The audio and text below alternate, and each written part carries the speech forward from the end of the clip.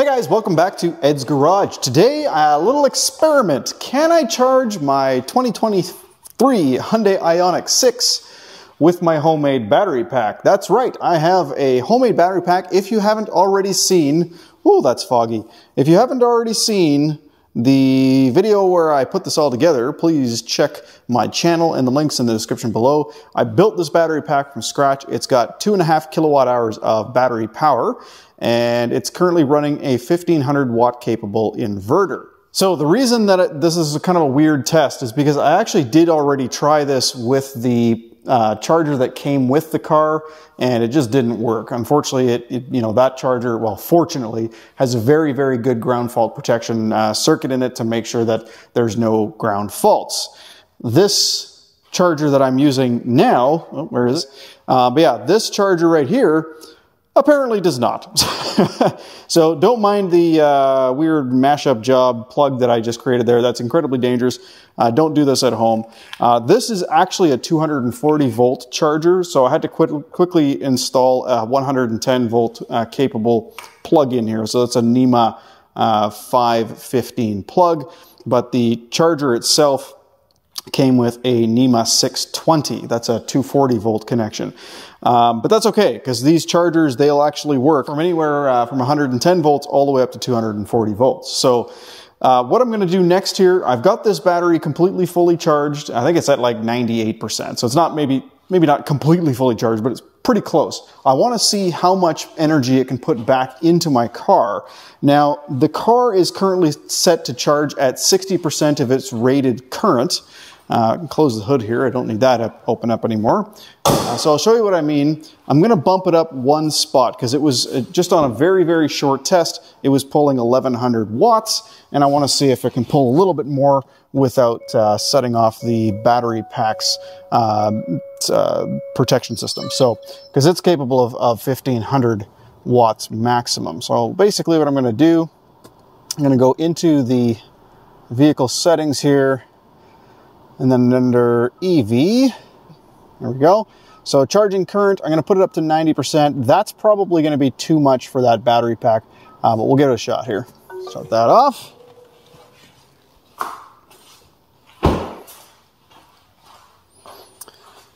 Okay, so here's where the wattage reading is right there. Let's go ahead and plug this in and hope for the best. It's probably going to kick off the BMS. So I'll have a look. 1 watt, 58, 323, 500, 600. Nope, that's too much. That doesn't sound good at all. So I'm going to shut that off. All right, so clearly that was drawing too much amperage, and that something in there was making a weird noise. So yeah, just to be on the safe side, shut that off. Let's turn this back on again here. All right, everything looks fine. Oh, I did not like that noise at all. That was a weird noise.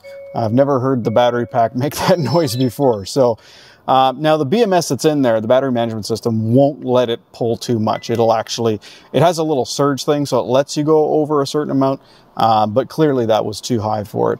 And it was starting to kick out. So it would have failed eventually on its own and kind of just turned off for safety purposes. But I'm going to go ahead and set this back to 60%, and we'll shut the car off and plug it back in again.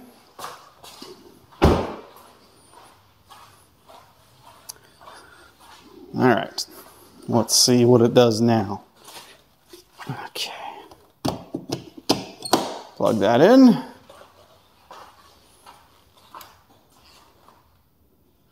Charging started. Started charging. It's not making any weird noises, and it's ramping up to 1105 watts. Perfect. Okay, 1109.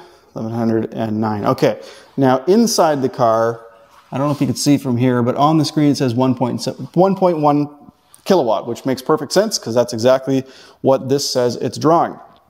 But let's quickly check to see what the battery level is at. So it's at 87% right now with a range of 413 kilometers expected.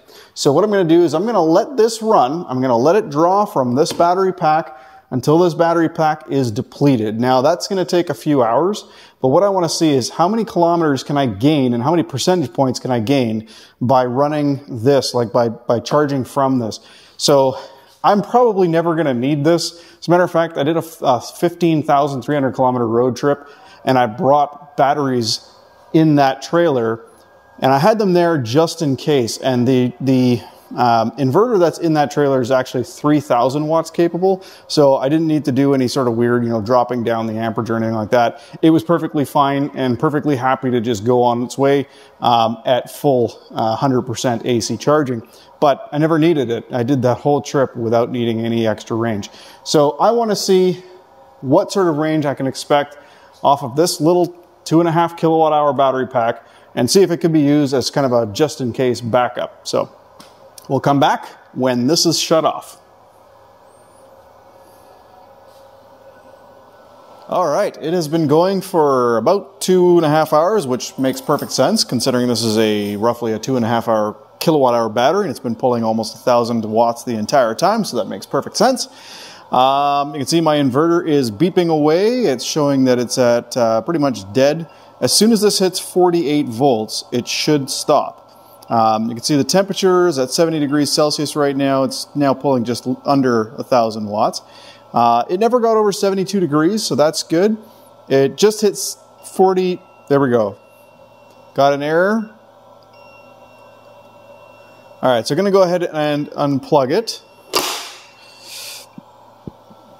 And we'll let this cool down and shut off. So now the question is, how far did we get? How many kilometers did we add, and what sort of percentage did we add? And yeah, I guess we'll see what that looks like. So before I do that, the battery pack does have a little bit more power. It's at 49 volts now, so it wouldn't back up. But you really don't want to drain these that far down that often anyway. So 48 volts is sort of the safe limit as far as how far you want to go down. But it's still showing in my battery management system a couple of percentage points. So it's at about 3 or 4% right now. So I'm going to go ahead and I'll let it cool down, then I'll let it charge back up. But let's see what the car is at, because that is the question. All right. Well, so I suspect that we've gone up 2%. I think we were at 83% before. All right. I just double checked it. It was at 87% with a range of 413 kilometers. I believe it's going to be at 89% with a range of 420 kilometers. So let's see if my estimation is accurate.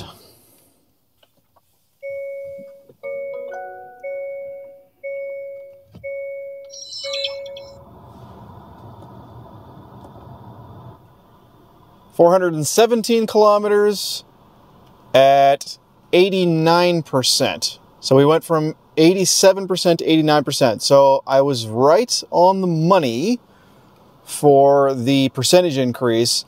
The range, keep in mind, is largely dependent on factors like temperature and stuff like that. So, and the climate control and whatnot. So that makes sense that the range is off. But the percentage point makes perfect sense, because that battery is 2.5 kilowatt hours. We were at 87%. We went up 2 percentage points. 2.5 kilowatt hours. That's, I'll see what percentage that is of 77.4 kilowatt hours. Yeah, so that 2% is about 1.5 kilowatt hours of 77.4 kilowatt. That's the percentage point. So 2.5 down to 1.5. The reason there is that loss is because, well, a number of different things. So we're taking it from a battery, we're up converting it to 120 volts with a very inexpensive inverter, which probably has a lot of losses. But then on top of that, you're taking that power and bumping it all the way up to 800 volts, which is what this battery pack is.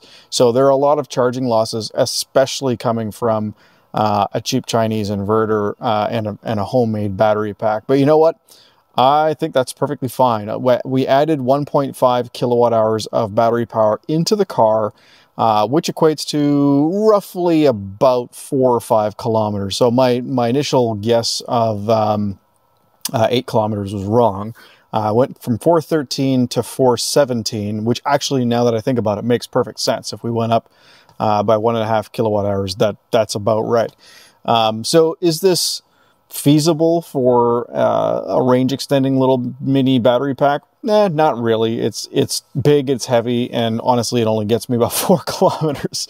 Mind you, if I drive really slowly, then I could probably stretch that to 6 or 7 kilometers. So if we were, coming up short on a charging station or something like that, I guess that would be somewhat helpful. But yeah, I'm not going to be doing that anytime soon. So, but this was more of a test of the battery pack itself, the homemade battery pack. Oh, I just dropped my keys. I wanted to see just how much power it could dole out, and I wanted to also make sure that it cut power on its own at the right voltage, which it did, so that was good to see. The inverter actually cut power before the BMS did, and now it's just beeping away. So all of that said and done, I'm happy with the performance. Guys, if you enjoyed this silly little video, by all means, don't forget to hit like and subscribe. And if you're interested in any products like small appliances or EV equipment or camping equipment accessories, tires and wheels, etc., check out all of my affiliate links down below. I just signed up with a company called AMZ Chef, and my Ed's Garage discount code gives you 30% off of that company's products. So please check out that affiliate link down below. I'll be getting I got myself a water heater, and I actually did a video on that not long ago from that company, and it actually works really, really nicely. I'm getting a dual burner induction cooktop soon, so I'm going to be doing a video on that as well. Pretty excited to do that. But yeah, check out the affiliate links. I'd love to help you guys save some money there, and it helps out the channel when you do purchase through there as well. So in any event, thank you so much for watching. Have a great day. Take care.